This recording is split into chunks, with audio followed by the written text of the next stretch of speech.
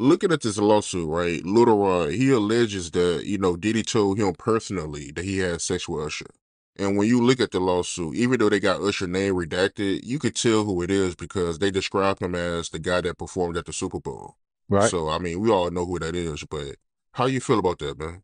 But I mentioned that earlier that he said about Stevie J. The Usher part, that's a touchy situation, man. But he got on Shay Shay and he mentioned how great and how good Puff taught him and everything.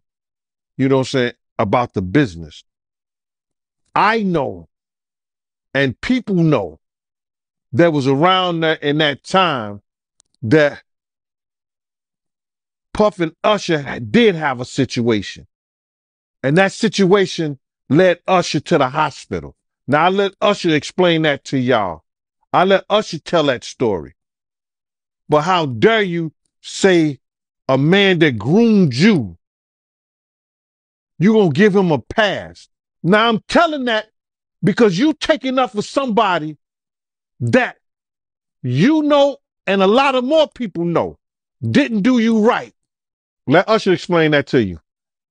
Let Usher mama explain that to you.